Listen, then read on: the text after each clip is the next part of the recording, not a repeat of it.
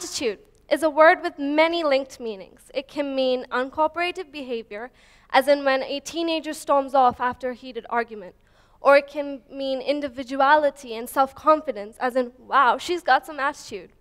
Or attitude can be the way you're feeling and thinking about something.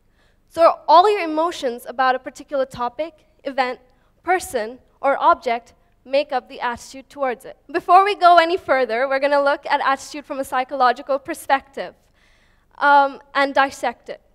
So in 2005, psychologists Hoggs and Vaughan said that attitude was a relatively enduring set of beliefs, feelings, emotions, and behavioral tendencies. Firstly, because it's relatively enduring, we can say that while this set may be rigid and difficult to change, it is not permanent and can be manipulated. Secondly, since it's a set of beliefs, emotions, and behavioral tendencies, we can say that attitude will affect our emotions, our beliefs, and our behavior. In fact, attitude is made up of 3 components, also known as the ABC model: the affective, the behavioral, and cognitive component. So let's delve in a little deeper and find out what these mean. Firstly, we have the affective component, which concerns all your emotions and feelings towards something. So when you have an attitude towards a particular topic, event, or person, your affective component helps you understand how you feel about that object. I'm going to let you think about that for a while. The second is the behavioral component, the cognitive, let's just say. And this encompasses all your thoughts, opinions, and reasoning. So this can help you understand the affective component because it gives you the reason for the feeling towards the attitude object in question. Lastly, you have the behavioral component, which is basically the result of the first 2 components because your emotions and your cognitions affect and dictate how you behave. Now take a moment and try and apply this to yourself.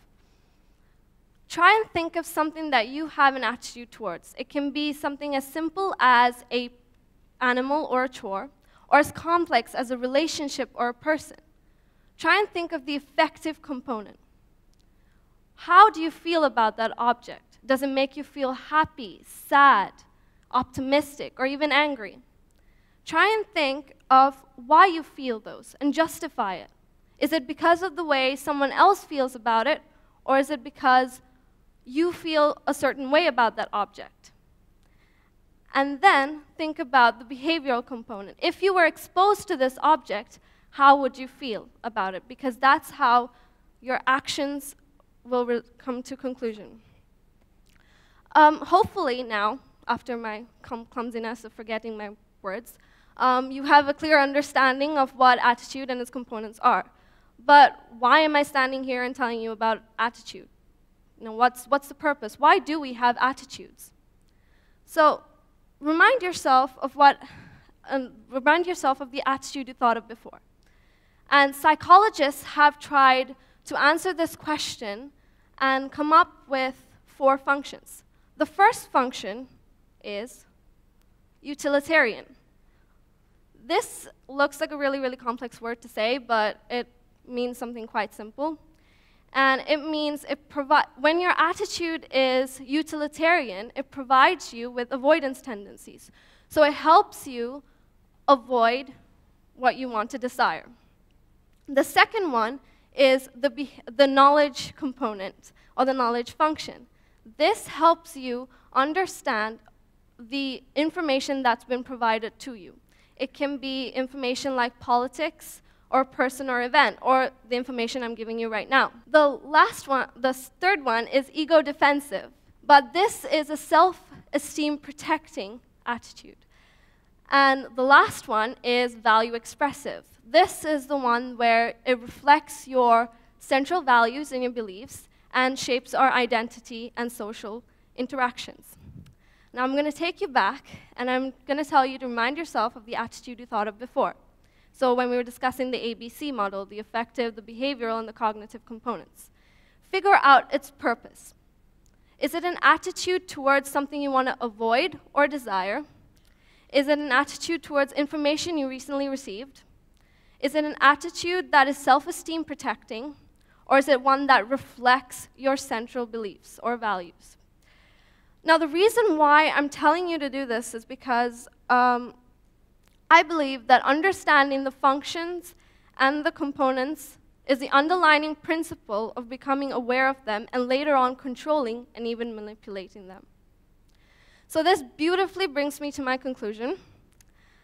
You can do one of two things with the information I've given you today. You can either absorb it and store it, or you can use it. You can use it for the better. Ladies and gentlemen, I'm going to leave you with a challenge, if you choose to accept it. I challenge you to think of an attitude that has negatively affected you or the people around you. And I would like you to dissect it into its affective, its behavioral, and its cognitive components, so like we just did there.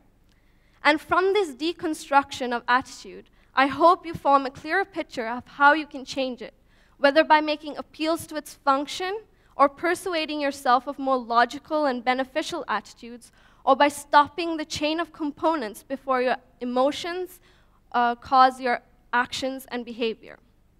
So I compel you to use this information and change your life, because we all have an ideal image of what we want to achieve and what we want to become. And I believe that attitude is the key to unlocking those goals. As Gandhi said, a man is but the product of his thoughts, what he thinks he becomes. Thank you.